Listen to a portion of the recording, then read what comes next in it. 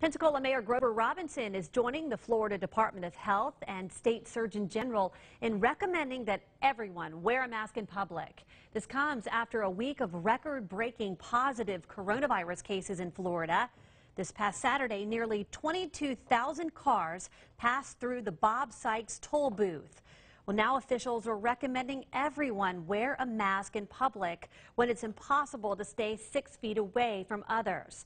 This recommendation does not apply if you have a medical condition that prevents you from wearing a mask or if a child is 2 or younger.